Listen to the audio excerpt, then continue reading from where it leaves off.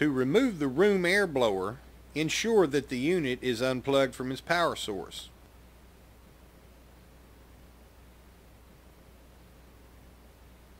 Before removing the room air blower, you must remove the circuit board located on the side of the unit. Use a 5/16 inch nut driver, wrench, or socket to remove the two screws holding the circuit board bracket. While removing the circuit board from the back of the unit, carefully cut any wire ties that restrict the circuit board from being moved completely out of the unit.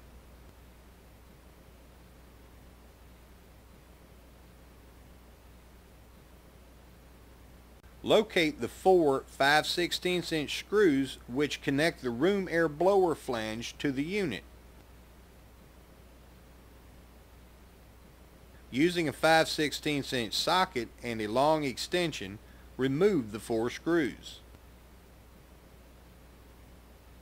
Remove the blower from the back of the unit.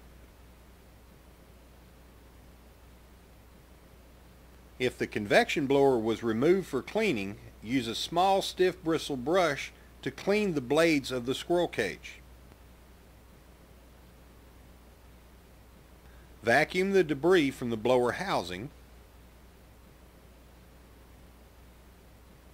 If replacing the convection blower, locate the white and black wires on the electric motor.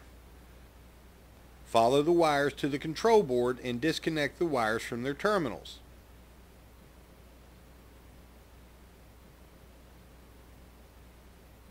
To install a new convection blower, connect the white and black power source wires to the two empty terminals on the control board.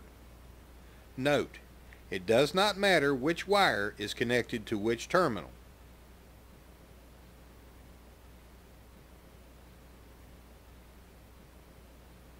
If reinstalling the convection blower after cleaning, inspect the gasket and replace if needed.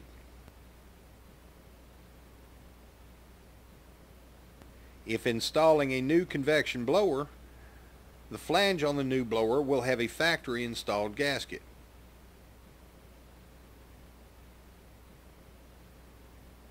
Reinstall the convection blower in the same manner as it was removed.